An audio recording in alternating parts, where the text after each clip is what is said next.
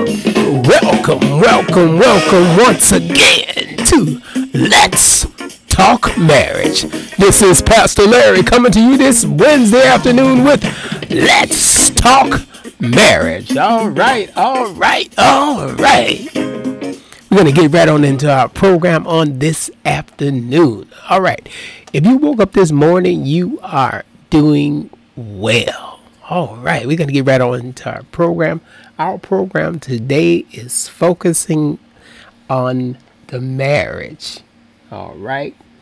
What the Bible's designed for marriage. The Bible's designed for marriage.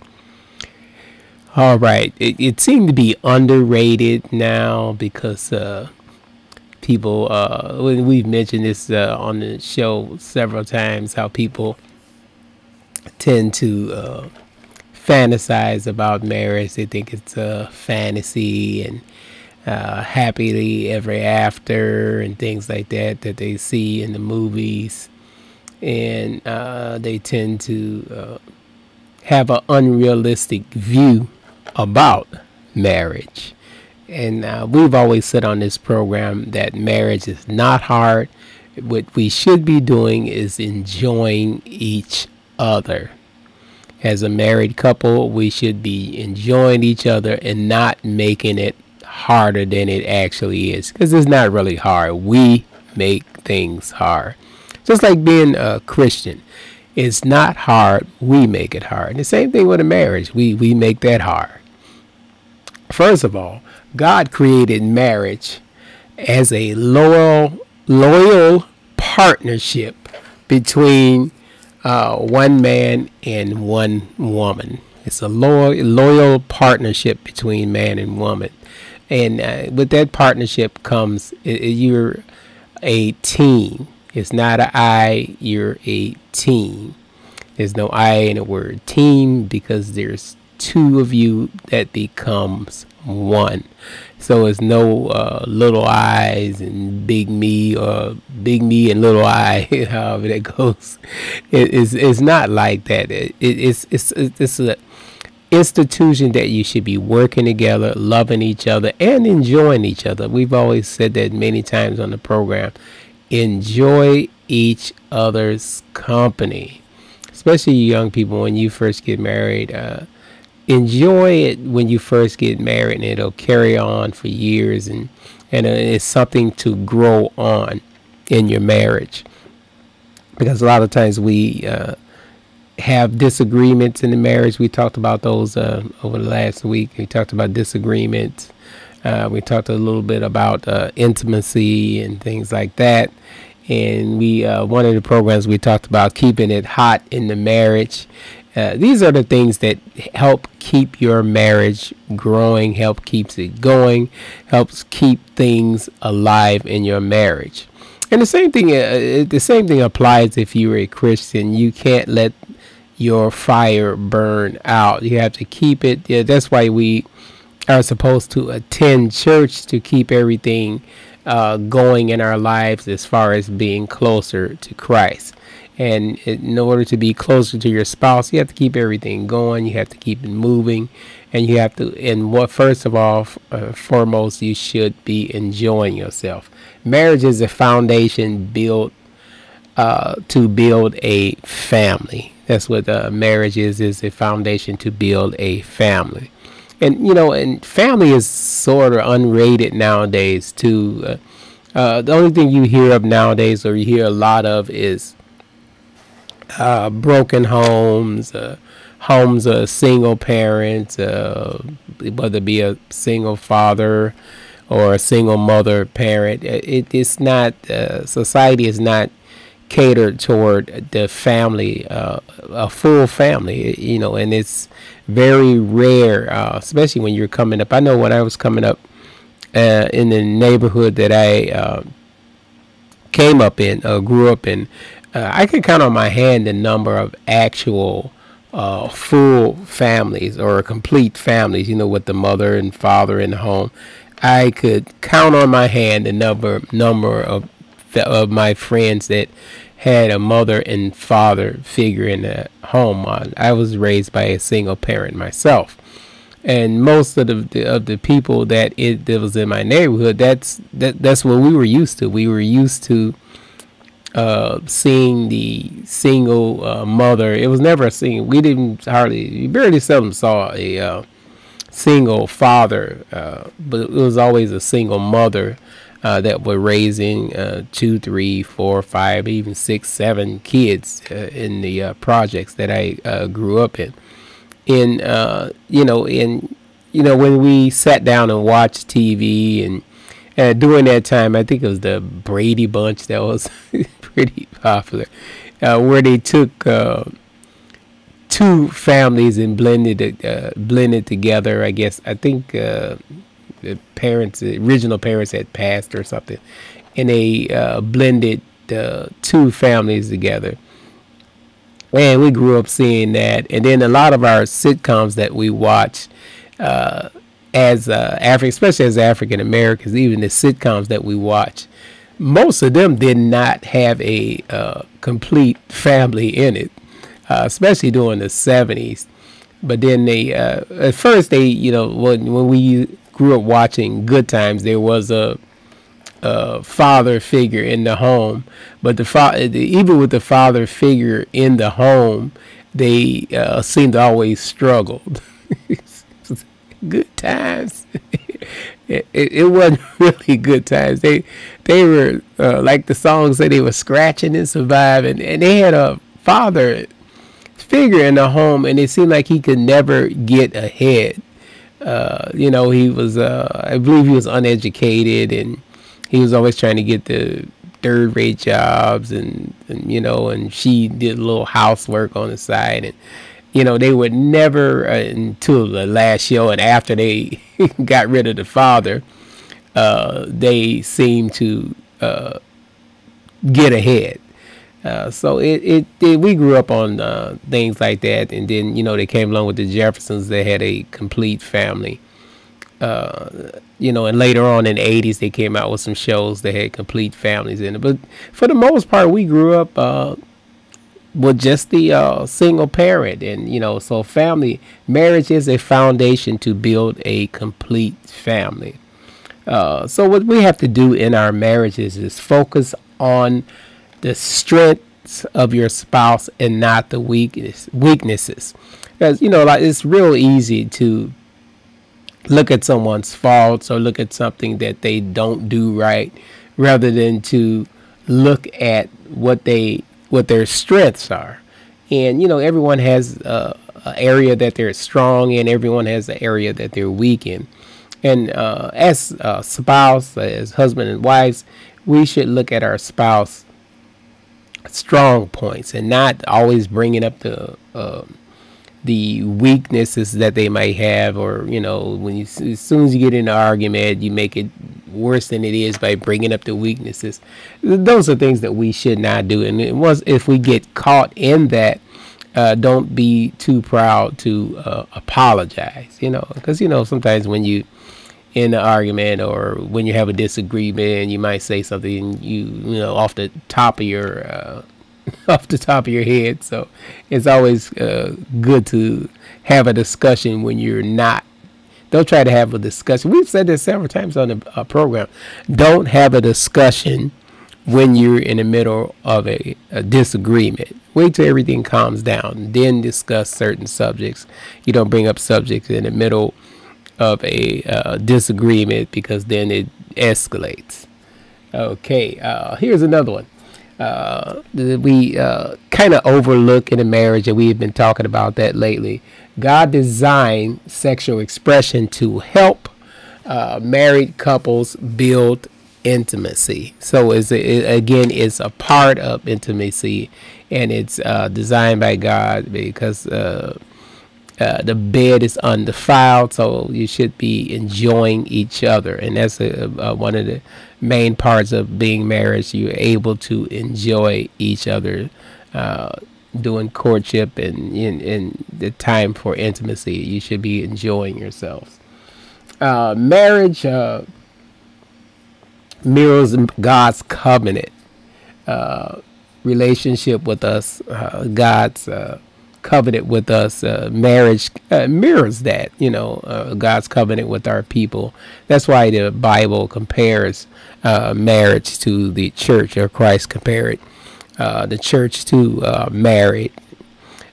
Because, when you leave the church, or when you stop being a believer, you're considered a backslider, which you are separating yourself from God. And in a marriage, when you're having issues and you're separating yourself from your wife, you go through things and you have situations, and so that's why we should promote each other, encourage each other. And we've said that many times on the program, how we should be encouraging each other and not looking at the faults or the weaknesses of your spouse, and stop bringing up old stuff. People like to bring up old stuff, and we've all been guilty of it. So the ones that try to pretend that I'm perfect, I don't do that.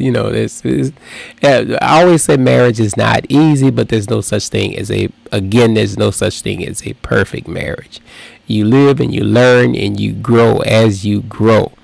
And you know what? And some people have a thing about saying, oh, you don't fall in love because when you fall, you don't know where you're landing. My theory on that is, just like a child, you have to fall before you walk. So the period that you fall and have your faults is the time that you fall in love, and you see how, because when you fall in love, you're fantasizing everything. So then when you get into the realistic part of marriage, that's when you begin to walk in love. So you fall in love, and then as you grow in love, you begin to walk in love.